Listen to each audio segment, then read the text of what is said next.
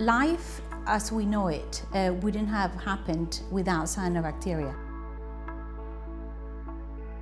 Cyanobacteria are important because they were the first organisms that produce oxygen, and they produce oxygen by a process known as oxygenic photosynthesis.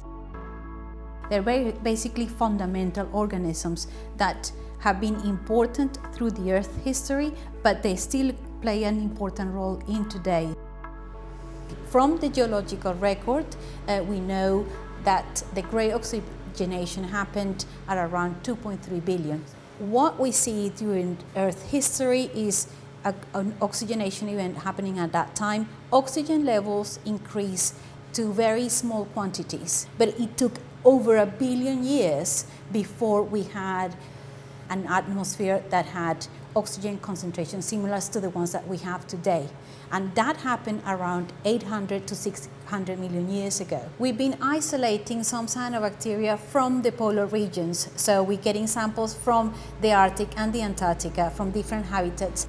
Probably what happened during the early Earth is that these guys were filamentous. They were in freshwater environments. Having been in the terrestrial environments, it is around sort of 800 to 600 million years ago that we have the first cyanobacteria starting to colonize the open ocean.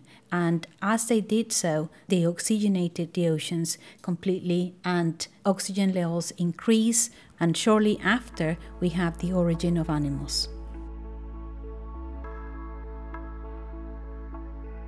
So I was born in Colombia.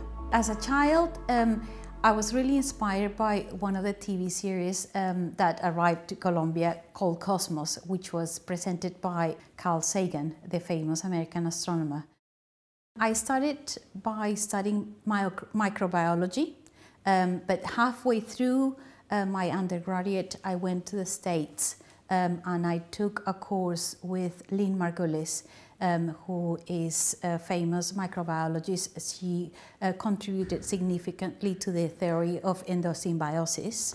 And having taken that course, at that point I knew I wanted to be an evolutionary biologist. I finished my PhD when I was about 30, and at that point I moved to the UK because my husband is English. An opportunity came up to work on cyanobacteria in the field of molecular ecology. So because I thought cyanobacteria were interesting, I thought, yeah, why not go for that?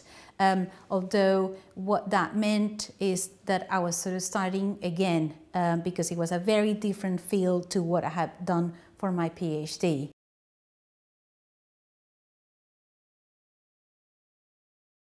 It was during my second postdoc that we had our first child, and in fact, during that postdoc I had 2 kids. It was towards the end of that postdoc that I decided to leave science. And when I went on my second maternity leave, I knew that there would be no job at the end of it. So I just thought, you know, probably the best sensible thing to do is sort of move on, concentrate on the family at that point. My kids are also very close in age, and it was physically very demanding. Going back and looking at the time when my kids were small, I love to have been, to have spent those years with them. 3-4 years, I was able to sort of really spend a lot of time with my kids. It's priceless.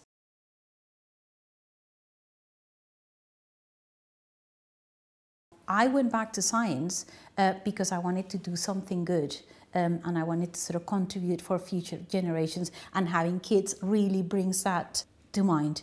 I think for me, the hardest thing to do was to decide to go back into science. Partly because I knew it was going to be difficult. I was going to have to catch up with new developments in science and in my field. But once I started thinking about a project and formulating a project, and I got really excited, there was no going back. I didn't think it was possible when I had my career break. But having gone through the process is definitely possible. It's definitely possible to sort of take a break and go back to it.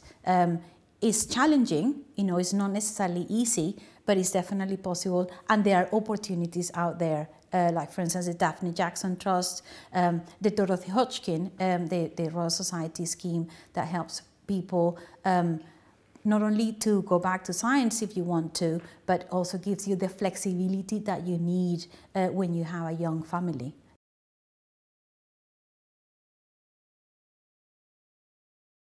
I love interdisciplinary research. I love thinking maybe ideas that nobody's ever thought before, being at the forefront, sort of leading something.